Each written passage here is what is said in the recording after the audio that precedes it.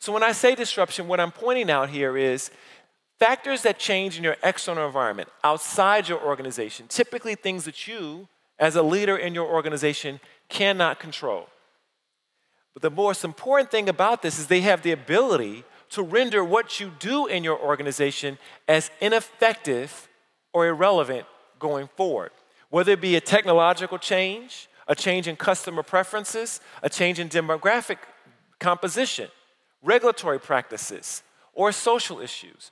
All of these things have the ability to take something that you do well and make it ineffective or irrelevant. And note, it is not the case that a disruption takes what you're doing and makes you incompetent. So this is one of the things that many leaders make a mistake in thinking. They think that, well, when something happens externally, what we will do to be successful is we'll get better at what we're doing. We will stick to our knitting, as they say, right? And we'll double down on those activities that we've had success in the past. It is not about that. The way that I think about it, the last typewriter made by the most successful typewriter company on the planet was the best typewriter they ever made. It was not that they were incompetent.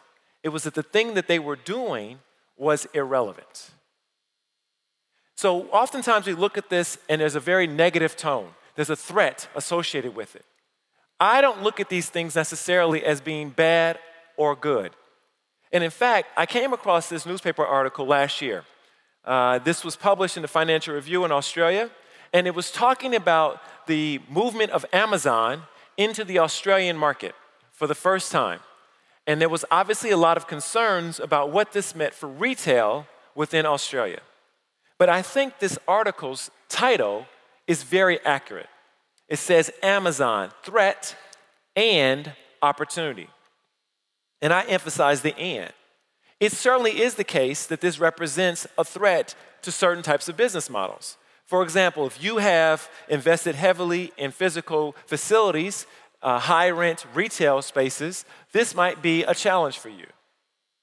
But the presence of a disruption also creates very interesting opportunities that can allow organizations to have success they would have never have had before.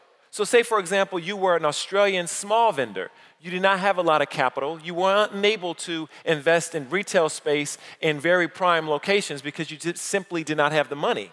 And you thought perhaps you might sell your products online, but that was not seen as legitimate by the broader populace.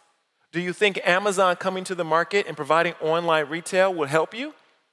It will actually make people more comfortable to buy products online, which gives you an audience now that would previously not have considered using your services in that way? Probably yes. So I don't see a disruption as necessarily bad or good. What I do think, though, is a disruption highlights capabilities. And then the challenge becomes, as leaders, how do you create the capabilities in your organization that leverage the disruption that is occurring, whether it be a technological one, a social one, or a competitive one?